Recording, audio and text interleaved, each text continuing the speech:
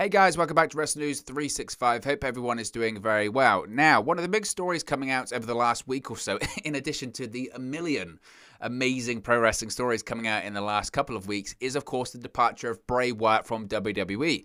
On Saturday last week, WWE announced that they had come to the terms of the release of the former Universal Champion, but in addition to that, it was announced yesterday, or at least it was reported yesterday, that the Nature Boy Ric Flair, former WWE Champion, two-time Hall of Famer, Ric Flair, one of the greatest wrestlers in some people's eyes, the greatest pro wrestler of all time, he had also left WWE. He had requested his release and it was granted. Now, as I was setting up for this video, WWE has since confirmed this on their website, their social media platforms. They have confirmed that indeed Ric Flair has been released. Now, the Ric Flair story is very interesting when it comes to the official announcement of his release today, because WWE usually have a certain pattern in how they announce releases. For instance, when it came to Bray Wyatt last week, it was the traditional WWE has come to the terms of the release of Bray Wyatt. We wish him all the best in his future endeavors. That's the usual classic way that WWE tends to announce the releases or departures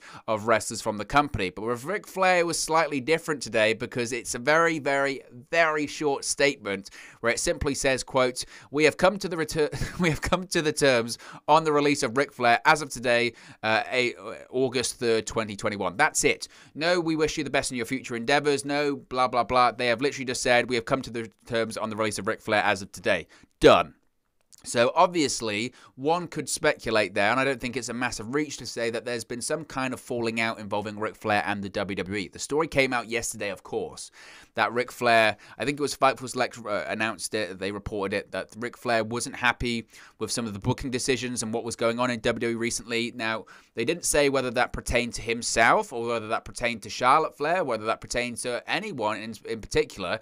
It did note that Ric Flair was very vocal that he didn't like the storyline he was involved in earlier this year when it came to Lacey Evans. That, of course, was nixed due to Lacey Evans legitimately getting pregnant. It was going to lead to a match rumored for WrestleMania that would involve Flair in the corner of Lacey Evans going up against Charlotte Flair. Of course, that didn't happen because of Lacey Evans' pregnancy, but Ric Flair reportedly wasn't happy with that and reportedly wasn't happy with a lot of things. He brought those concerns or voiced those concerns to the WWE chairman and CEO himself, Vince McMahon, and Flair requested his release. He was given it. Now, what we are going to talk about today when it comes to Flair, when it comes to Wyatt, is what's next, because that's what people like to talk about. People like to, when people have been released from the company, of course, it's a good period of time to reflect on their contributions to the WWE or to any company they were involved in. But in pro wrestling, the big thing is what's next. What's next for a certain talent? Where are they going to go next? What options do they have available to them? Who are they going to sign with? Are we going to see them on a certain programming? Are we even going to ever see them in pro wrestling again? It's always interesting to talk about it. So that's what we're going to talk about today. We're going to talk about what's next for both Bray Wyatt and Ric Flair. Two massive names associated with WWE. Certainly when it comes to Bray Wyatt in modern history, when it comes to Ric Flair just in pro wrestling history in general. What is next for both of these former WWE stars? Let's start off talking about Bray Wyatt, of course, former Universal Champion, former three-time World Champion overall, former WWE Champion, two-time Universal Champion, even if his Universal Championship reign last year lasted for only 7 days after he won it a second time from Braun Strowman at SummerSlam 2020. Of course, this is a surprising one. And there have been lots of stories that are coming out about Bray Wyatt. Not necessarily any particular reason as to why he's released. The thing that's only been reported is budget cuts. That's what they keep saying. Well, budget cuts, which is such a it's not you, it's me excuse of, well, budget cuts and all that kind of stuff. And it's so BS. It's so BS because WWE can cite budget cuts. They can say it's due to budget cuts. They can say all of these things. In reality, there's no budget that's being cut there. It's just a case of Nick Khan, of Nick Khan and Vince McMahon. They're desperate for money. They're desperate for money, and no longer are they looking at these wrestlers and these talents as people and as individuals. They are looking at them as dollar signs. Now, it's surprising because one would argue that Bray Wyatt made a lot of money for WWE, and he did. He made a ton of money for the company when it comes to merchandising, when it comes to T-shirts, action figures, masks, gloves, custom title belts. Bray Wyatt was such a unique character because you've got two sides of it. You've got two characters in one. You've got the Darker Fiend character, which is like a cosplayer Halloween dream, and all of the merchandise, the masks and everything that goes with that. And on the Bray Wyatt side of things, the Firefly Funhouse character, again, it's still a marketer's dream. You've got the puppets, you've got the Funhouse. You could do so much with that. So it was really surprising from WWE's merchandising and licensing point of view why they would release such a cash cow like Bray Wyatt. Yes, he hasn't been on television recently, but there were plans for him to return this month. He was going to be part of a major program going into SummerSlam. We don't know who that program was going to be against or what his matches were going to be. So it feels just so odd that WWE would release someone that's made them so much money in the past. Nevertheless, he is now gone. And I know there are some people online that are saying that WWE will realize they've made a mistake and they'll try and bring him back like they did with Samoa Joe. And there might be a situation like that. There was a report, wasn't there? Was it last week, the week before that, saying that WWE was interested in bringing back Braun Strowman in a similar sort of sense of seeing the momentum that AEW has had with recent signings like Malachi Black, CM Punk, Bryan Danielson. There was a feeling that maybe WWE was looking at that going, we need to bring someone back. We need to make a signing as opposed to cutting all of these people. One of them is Braun Strowman. For me, Bray Wyatt is a far bigger star than Braun Strowman ever was and ever will be, to be honest with you. So if they're going to release Bray Wyatt, I'd be very surprised that they would bring back Braun Strowman. So if WWE did at some point in a couple of months' time make an offer to Bray Wyatt to bring him back, I can't get into Bray Wyatt's mind, obviously, so I don't know. If it was me, and that's all I can really say, if it was me, and it's the same when it comes to Braun Strowman, when it comes to Bray Wyatt, or any of the people that was released by WWE over the course of the last 18 months or so, my reaction would be the same, irrespective of who I was. You decided to fire me, and in the case of someone like Braun Strowman or Bray Wyatt, you cited budget cuts, which says you don't think I'm worth the contract that I had.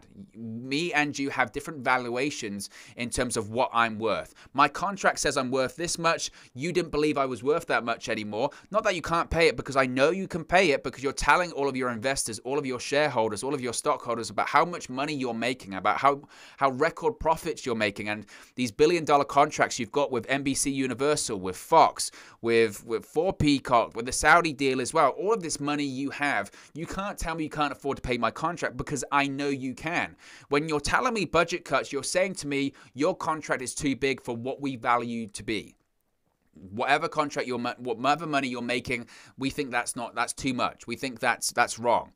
And WWE might release these talents to maybe renegotiate, and maybe they can come back. If that was me, I know it's business, and I don't like to hold a grudge, and I don't like to be bitter, and I don't like to be this, and I don't like to be that. But if I got a phone call from WWE who run me over and said, hey, want to come back? It's going to be for less money. I would say, screw you, see you later, bang. Because why treat people like that? And WWE has this perception of there's other people. It's just a production line. More people will come in. We can create more characters. We can do whatever for less money. So I don't see Bray Wyatt going back unless WWE made him an offer that he couldn't refuse and it was more money. Then if that's Bray Wyatt, go back. So yeah, screw them.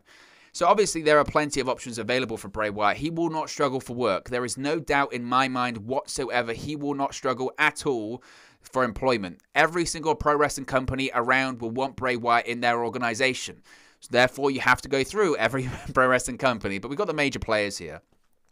We'll start with AEW. I think AEW is the most likely destination. I mean, spoiler, as I think it is for both of these names here that we're talking about today. The reason I say that is because, look, obviously finances play a part of it. Obviously finances are going to play a part of it. Bray Wyatt, again, he's a former 3-time world champion. He was a prominent figure. This time last year, he was one of the main players on SmackDown. Again, this time last year, he won the Universal Championship at SummerSlam. Heading into 2020, he was the Universal Champion. He was a major player. He was a major character. And he makes a lot of money because of his characters. Now, wherever he goes, it must be stated, I don't think The Fiend shows up. Is it a version of The Fiend? Will Bray Wyatt have a different mask? Will he have a different character? Or will he go something completely different? Bray Wyatt's post-WWE career is going to be fascinating because of that. Is he going to reinvent himself for the third time? Or is he going to stick with what he's doing right now? I don't know if he necessarily will. I don't know if the Firefly Funhouse version of Bray Wyatt we'll see again. Obviously, that version of The Fiend we won't see again either. I think we will see something different. It just depends how far he rears off, or veers off rather, the Fiend direction of the character. That's going to be the most interesting thing, I think, going forward. But AEW, I think, is the most likely destination for him because of finances, because of creativity. And again, I know so many people I say so many people, but you see it on social media of, and it happens. It happened with Bray Wyatt getting released, happened with Ric Flair getting released. People going, well, he's going to AEW, he's going to AEW, and that used to happen back in the day. That he's going to TNA, he's going to TNA, or he's going to WCW, he's going to WCW. Look, it happens, but the reason names like Bray Wyatt or Flair to a lesser extent, but certainly Bray Wyatt, the reason why people like that get associated with AEW is because they're game changers. They are massive assets. They are, again, they were featured part of WWE programming, and they're good in the ring. They're incredibly creative. Bray Wyatt is a very, very unique pro wrestler. Very unique. And AEW would be glad to have it. And I'm sure, considering Bray Wyatt also has friends within that company, I'm sure he has people already pulling for him within the company. I'm sure maybe informally, maybe even AEW have reached out to him. So I think AEW is the most likely destination for him. Now, obviously, we cover a lot of Impact Wrestling here on the channel. So could Bray Wyatt show up in Impact Wrestling? I don't know if I see that. I just really don't know if I see that. And I'm someone who's a fan of Impact, and I'm someone that said that maybe, Impact would maybe be a destination for someone like a Braun Strowman. You could possibly see that happening.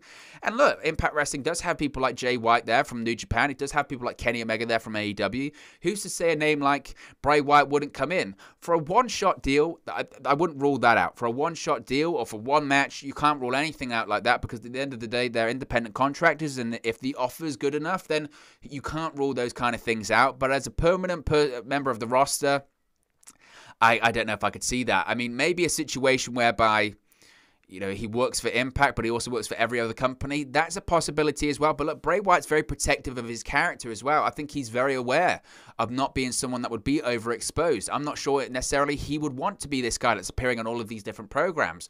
I think that AEW would be a realistic destination for him. I think he would be interested in doing stuff in Japan as well. Because, again, this depends on the current climate over there as well, must be said, when it comes to the pandemic. Of course, they're still in a state of emergency, and the Olympics is going on over there right now. So travel is not impossible, but it's difficult still, back and forth from Japan, especially on a regular basis. But you can see a character like The Fiend would make so much money in Japan, because they live for that kind of stuff. Not just like it's not like an invading member from the United States. It's characters. Sometimes, Japanese wrestling is sometimes based on realism and hard hitting and strong style, but sometimes when you inject a bit of character, a bit of supernatural element to it, they can just go crazy for that kind of stuff. And Bray Wyatt, the Fiend gimmick, is such a dark and horrifying look and horrifying character. I mean, even now, still I see with the characters today, and when you see those high-res images of him or high-res bits of footage of that character, it's such a great mask, and it's such a great look and such a great and unique gimmick. It looks nothing like Bray Wyatt as well when he's outside of it. It's so encapsulating and all-consuming that if he brought a character like that to New Japan, and he certainly could have a situation whereby he has almost 3 separate characters now. He could go to AEW, have the version of Bray Wyatt you see there, have a darker version. He might have a completely separate, monstrous character that he only brings out in New Japan. That's worth considering as well. So there's lots of different options available to him. As far as Impact, again, a one-off maybe.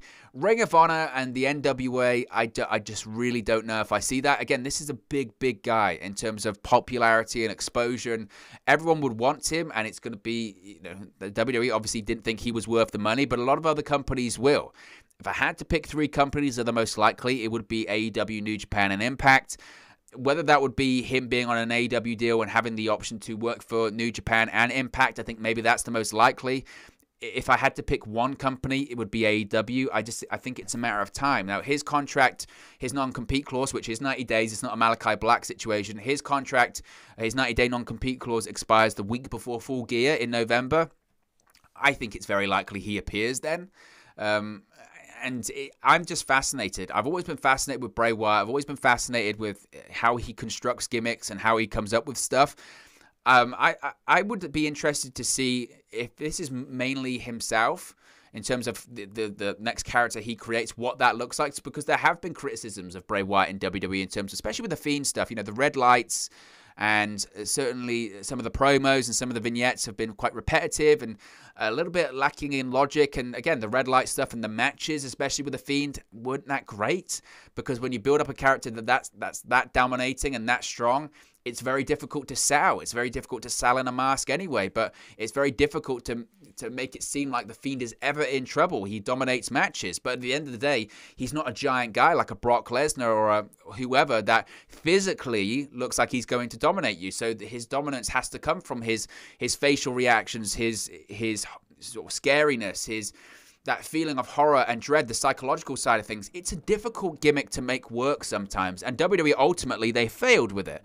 That's why he's no longer with the company. So it's going to be interesting to see if that was Bray Wyatt, or if that was WWE, or if that was a hybrid of both, because if he brings a monstrous character to AEW and we're still having these same issues with logic or matches or pacing or all that kind of stuff, then you'll say, wow, a lot of that's on Bray Wyatt then, because he's the common denominator. There's lots of stuff like that that's fascinating about Bray Wyatt in this post-WWE career.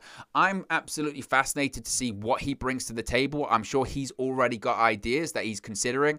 Again, most likely destination for me, and look, I'm just a guy here on YouTube that's talking to you through a camera and a microphone, but I would think that AEW is the most likely destination. And again, I know people will say, well, WWE guys, but when people like Bray Wyatt come available, you snap them up because they don't become available every single day. And that's just it.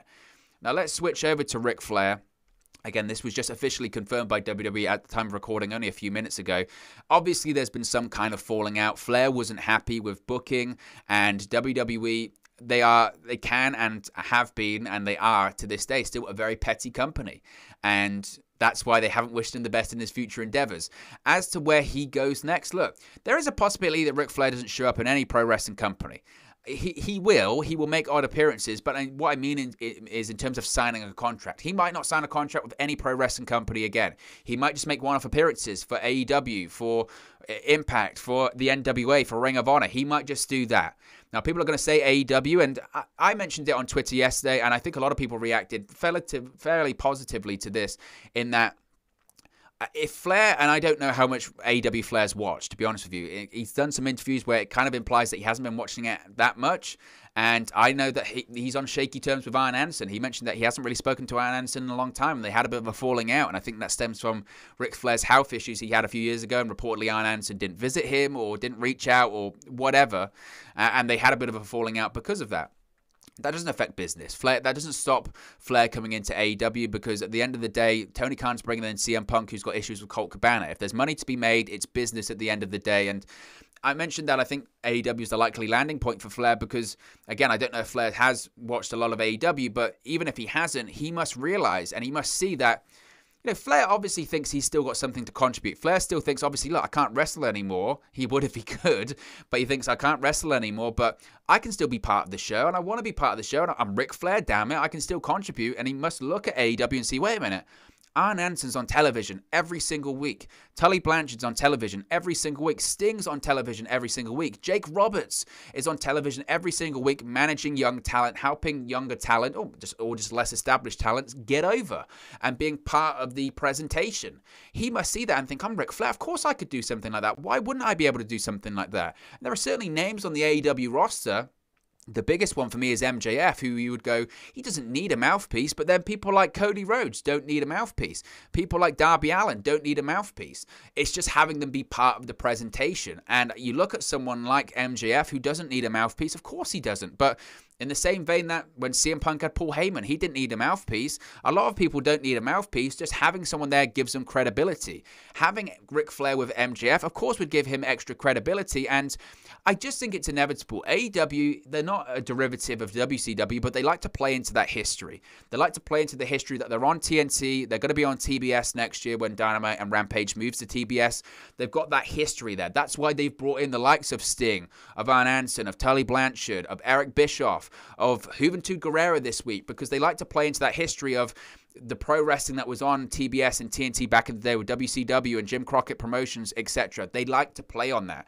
And who is more widely associated with WCW than a name like a Ric Flair or Jim Crockett Promotions of wrestling on TNT and TBS? That's Ric Flair. That is Ric Flair. People can associate Flair with WWE, but in reality, his career is based in the NWA, Jim Crockett Promotions, WCW. So it would be a homecoming of sorts, and it would feel right. It would feel right. So I see him, if he's going to sign a contract anywhere, I see him signing that deal with AEW. Now, can we rule out other appearances in other promotions? Of course we can't. Flair was in Impact back in the day. It didn't end the best for him, but it's a different regime. So I'm sure they would like to have Flair make an appearance, and I wouldn't rule that out either. Of course, the NWA is a different platform than it used to be. It's owned by Billy Corgan. I think Billy Corgan does have a reasonable relationship with Ric Flair, and I'm sure they would love to have Ric Flair come in at an NWA power taping, have him inside the studio at GPB Studios there in Atlanta. They like to play up into that history as well. Flair is one of the greatest NWA World Heavyweight Champions of all time. He's one of the names that's widely associated with that championship. So of course, they would want him to make an appearance, and I wouldn't rule that out either. As far as Ring of Honor, Flair did a couple of shots of them. That ended very badly back in the mid-2000s, so I don't know about that. But in terms of one-off odd appearances, Impact and NWA can't be ruled out. In terms of a full-time, be on television every single week as a manager, not necessarily a mouthpiece, but a manager, I think it's a no-brainer for Flair to come into AEW. And again, I know people will say, well, look, all these people they're bringing in, and they're not letting people go, and Bryan Danielson and CM Punk and Bray Wyatt and Ric Flair. I know people are going to say that, and it's a valid criticism. It's a mistake that Impact and WCW made back in the day. But these are big names, and these are names that you can't turn down. They have name recognition. Having Ric Flair does add credibility, even at this point in his life and his age. And I don't think anyone's against having Flair on television every single week as long as you use him properly. AEW's track record of using these legends is very, very good. Very good. Again, look at how they've used Tully Blanchard, Sting, Arn Anderson, Jake Roberts. They're not focal points. They're not stealing the spotlight from their talent. They're enhancing their talent. They're giving their talent, the person they're managing, credibility. I think Ric Flair would do that as well. So I think Flair and Wyatt both end up going to AEW in terms of signing full-time contracts. But in the name of Flair, I wouldn't rule out an appearance in the NWA or an Impact. When it comes to Wyatt, certainly wouldn't rule out appearances in Japan as well. So that's where I think both of those guys end up. But look, guys, as always, this is just one man's opinion. What are your thoughts on where Bray Wyatt and Ric Flair will end up in their post-WWE careers? Let me know your thoughts in the comment section below. I'll do my best to respond and reply to all of your comments. Really enjoy interacting with you guys in the comment section below. If you have enjoyed this video, please do smash a like on the like button too. Really does help us out here on YouTube, got the rankings, and get into people's recommendation feeds if they haven't seen our videos previously. But most importantly, if you haven't already, please do subscribe to Wrestling News 365. You can do that by clicking the bottom right-hand corner of the screen right now. Or if you wait a few seconds, there'll be a subscribe button at the end of this video, along with another video for you to watch. Thank you very much for watching, listening, streaming, or have you come across this video today. And I'll speak to you again very, very soon. Hey guys, thank you for watching, listening, streaming, or however you come across this video today. Be sure to click on the video on the right there to watch our next video, or click the bottom there to subscribe, or the bottom right hand corner. Thank you very much, and I'll speak to you again very soon.